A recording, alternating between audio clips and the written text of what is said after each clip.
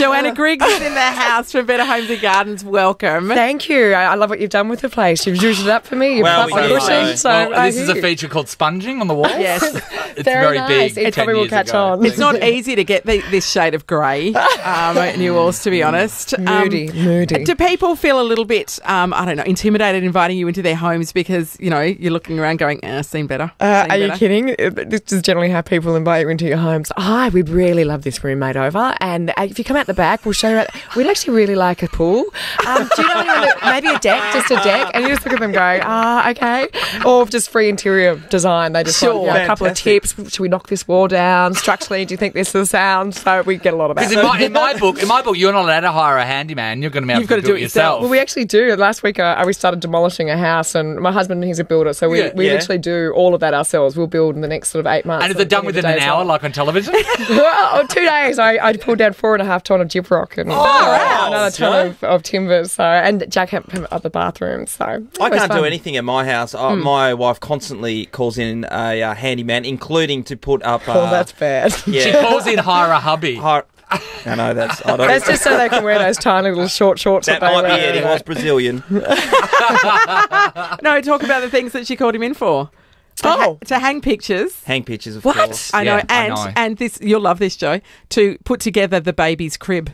Oh, that's bad. It was a bad day that day. I felt really ordinary. But you can do other things. Yes, I can run very fast. That's right. And you can kick a ball reasonably straight. It's pretty handy. Pretty handy. That's good. Thanks, guys.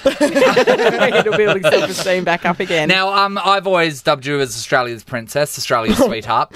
To me, you're the Reese with the spoon of our country. Thanks, Nathan. I look like I ate 4 bloody Reese with the spoons. Well, this is the thing. You are tall. Yes, delicate's not a word that's ever been used to describe me. How tall are you exactly?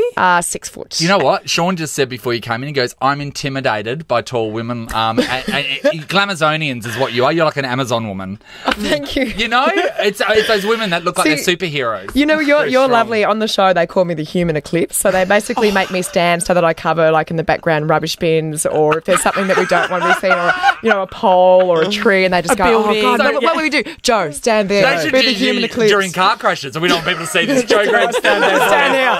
Nothing to see behind me, ladies and gentlemen. Nothing to see. Now, my favourite thing about you is that, well, I heard somewhere that you've got quite big feet, and so have I. And I'm hoping to find somebody, a woman, in fact, with bigger feet than me. What size do you wear? 11 or 12, depending on the way make. bigger than me. Wait, are you a dainty. ladies 11 or 12?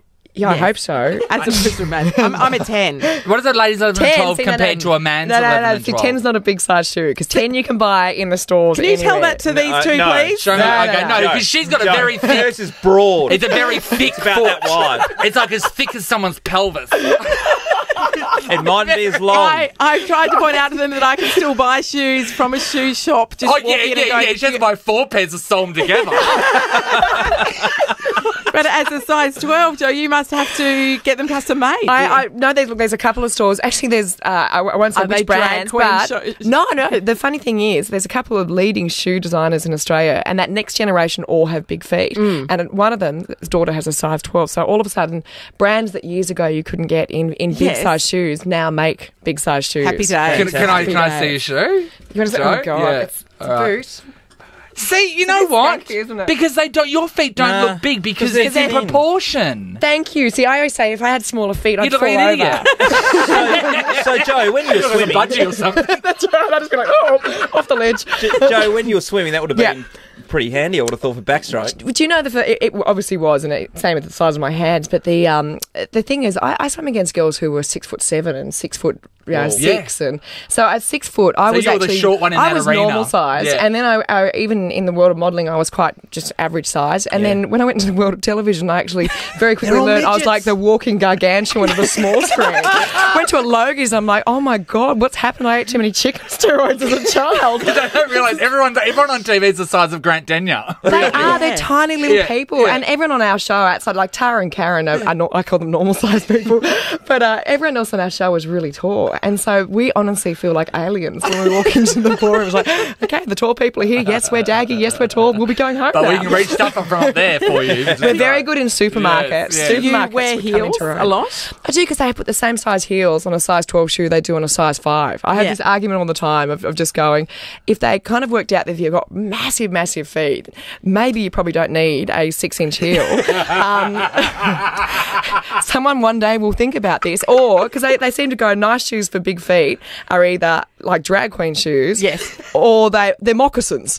There's not a lot in between. A lot of style. That's in right. between. So it's like, oh, I've got big feet. I must only want to wear Ugg boots and stay at home on the couch. Always handy. Some hooker heels. Yeah, exactly. Happy hooker or couch found. Awesome. You're in Perth for Better Homes and Gardens, of course, and you've been looking at some of our more iconic homes. Yeah. One yesterday that we did, the Masala House, was absolutely awesome. And Was that the retro type? This is the 70s disco number? house in very much Dianella. 70s. It's an Ivan Ivanhoff as the architect, and he actually did did about 120 homes in WA, and they're really kind of brutal looking. They actually look, it looks like Starship Enterprise on the outside, but inside, the owners just have done the most amazing job. It's the youngest ever property on the West Australian Heritage List. Oh, really? It's Wow. all 70s, including every piece of furniture. They've gone back, all the original, everything. A full dance floor, disco See, lights. to me, I've always seen that place, and I just think you just need to wash the walls. I'm not going to say what, but you know what happened in there. Oh, there was a lot of it. See, the way that we sold that was, wow, wouldn't this house have some stories to tell? Yes. Wow. That was, And the we better stories- homes enough. And It the was so story nice. soundtrack would go,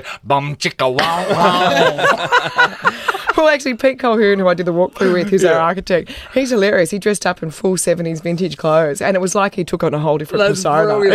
It was fun. It was I a love really it. fun shoot. And then today we're doing Melanie Greensmith and Mark McKenty. Oh, of course. Yeah, Yeah. They do a lot of their photo shoots and stuff for Wheels and Doll Baby out of the that last property. campaign so, was there. Beautiful yeah. 12 hectares. They've got Arabian horses. and Unbelievable. He has model airplanes the size of small cars, and she collects antiques. So It's unbelievable to know that people are living that lifestyle over here. Yeah, I know. We all just think, oh, we're FIFO workers. I showed you one yesterday, Natalie, that we saw in the paper. That big place out at the hills. Yes, too. yes, It's yes. incredible these houses exist. $15 Yeah. million horse property, Yeah. basically, out in Lovely. the hills. Oh, look, there's like, doesn't matter how many times we come over, there's always a whole list of new properties that we can do. And we sort of come over quite often. I come over several times a year to do all of the architectural winners. And it just shows this whole, we've got so many creative people and all different budgets. So you might have Yeah. some that are 15 million, but you Yeah. might also have one that's a $300,000 renovation that's Yep. more Yeah. achievable. Yeah. But even on those amazing ones, you can always break it down to something. You can be, take inspiration from it, can't you? or escape, just escape. It's like, oh yeah, one day. Yeah, exactly. If I keep working 7 days a week, one day. The only way I'll be able to get in here is if I squat.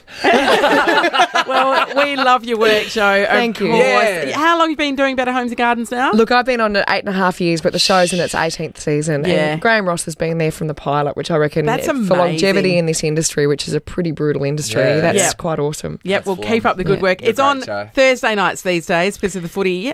So 8 p.m. Yes, tonight. I'm smiling through my Yes. teeth. Awesome. Everyone, thank Australia, sweetheart.